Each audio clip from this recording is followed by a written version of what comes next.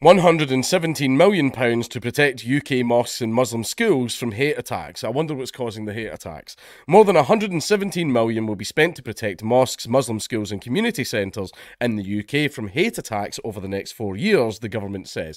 This is right after I've just recorded that video about the police all being investigated because none of them are doing their jobs. Just gave... Excuse me, they've just gave like 120 million to protect certain privileged protected groups that we have in our society. Home Secretary James Cleverly said the investment would give reassurance and confidence to British Muslims. It will be spent on measures including CCTV cameras, alarms and fencing. Now, the funny thing about it is anybody else, buy your own cameras and buy your own fencing, but now this is being government subsidised for, again, a certain protected, privileged group. The announcement comes in response to concerns the Israel-Hamas conflict is fueling division in the UK. But that's happening halfway across the world. How could it be happening here? I wonder, fucking bringing their fucking stupid gay conflict to our fucking doorstep that has nothing to do with us. Mr. Cleverly said, anti-Muslim hatred has absolutely no place in our society. Disagree. That was a joke. We will not let events in the Middle East be used as an excuse to justify abuse against British Muslims. The Prime Minister has made clear that we stand with Muslims in the UK. Well, he would say that. That is exactly why we have committed to this funding, giving reassurance and confidence to UK Muslims at a time when it is crucially needed. The funding announced at the beginning of Ramadan forms part of a package. Oh yeah, I forgot it's Ramadan. Well, wait a minute, where's our protection? It's Ramadan. Ramadan has begun, gentlemen. May the odds be ever in your favour.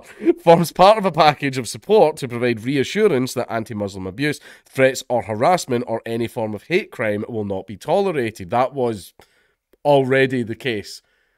You arrest everyone for that all the time. Not the anti-white stuff, that's completely fine. But if people post that stuff, you arrest them all the time. I know because I keep track of that shit. I still get people contacting me saying, hey, just got arrested, and I can usually guess what they're going to say before they even tell me. So yeah, you were already doing like so much to prevent that, but yeah, whatever. Fuck us though, right? It follows Prime Minister Rishi Sunak's announcement last month of a similar package for Jewish communities, totaling 70 million over the next 4 years. They must be fizzing at getting less money. Although, to be honest, there's not that many of them in Britain. I think Scotland has about 7 Jews, and I annoyed all 7 of them. Oosh. Get on my level. The package to tackle anti-Muslim hate is larger than that given to the Community Security Trust to cover Jewish facilities because of the higher Muslim population and larger number of sites to cover. Curious. Crazy that, isn't it? It follows the £29.4 million already made available for 2023 to 24, which included £4.9 million allocated in the wake of the war in Gaza.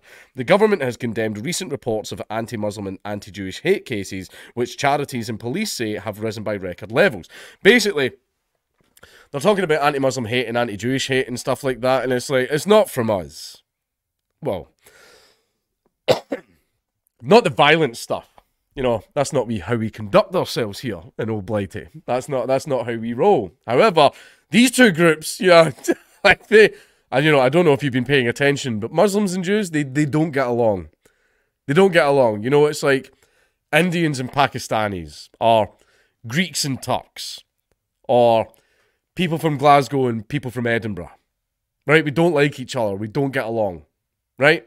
And that's fair. I understand that. However, it's not, generic, but, maybe someone will throw a bacon sandwich at a mosque, ooh, not that bad. We're not carrying out bombings and van attacks and secret operations to break into people's houses and steal their shoes and all that type of stuff. That's not us. However, these two communities absolutely are doing that to each other. Right? So we basically wasted a bunch of taxpayer money on two communities that are attacking each other on our soil because they imported their bullshit with them. And now we have to fucking foot the bill. It's an absolute fucking joke. It's an absolute joke. Total government death now. I'm fucking so sick of it. Security Minister Tom Tugendhat said the package demonstrated how the government was standing firmly against hate crimes, abuse, threats or harassment against British Muslims. We continue to work closely with policing and community partners to ensure the safety and security of British Muslims, he added.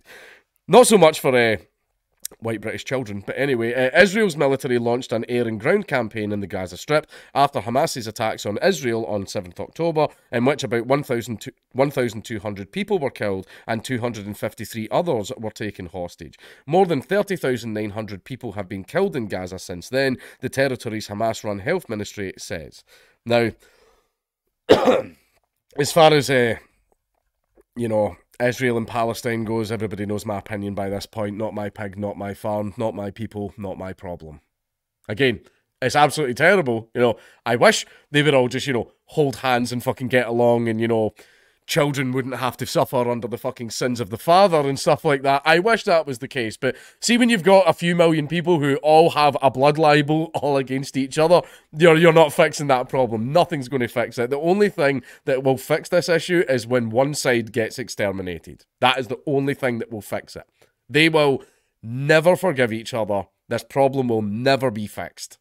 Right? But the problem is now on our soil. Right?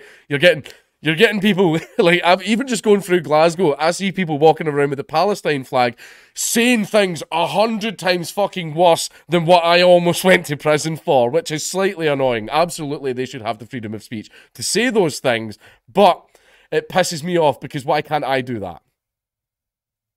Why do they get to have all the fun? I'm doing my act on my fucking YouTube channel now. I shouldn't be doing that. Buy tickets for Birmingham. I'm coming to Birmingham. I'm coming to Birmingham at the end of the month. But yeah, this is an absolute joke. I don't know why we have to foot the bill for a problem that has nothing to fucking do with us. Right? Again, the problem is terrible, but it's not our problem. Right? But it's our taxis that have to pay for it. It's an absolute joke.